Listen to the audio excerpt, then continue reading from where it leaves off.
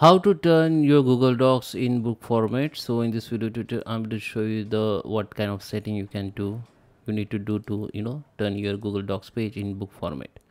So let's start with the video, guys. Before we start, I request you, if you like this video, hit the like button, subscribe my channel, and don't forget comments below. So let me open Google Docs.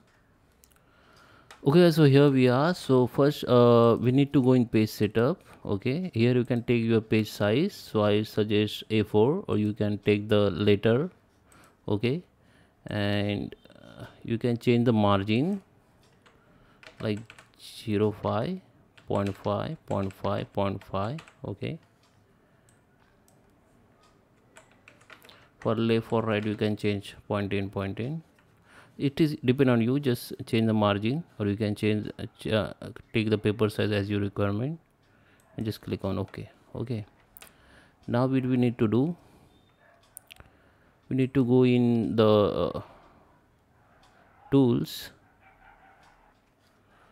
Okay, we need to go in format, go to the columns, go to the more option here. Okay, and make sure here number of column is 2. Line between the columns should be clicked, and just apply it. Now this 2 column will come here.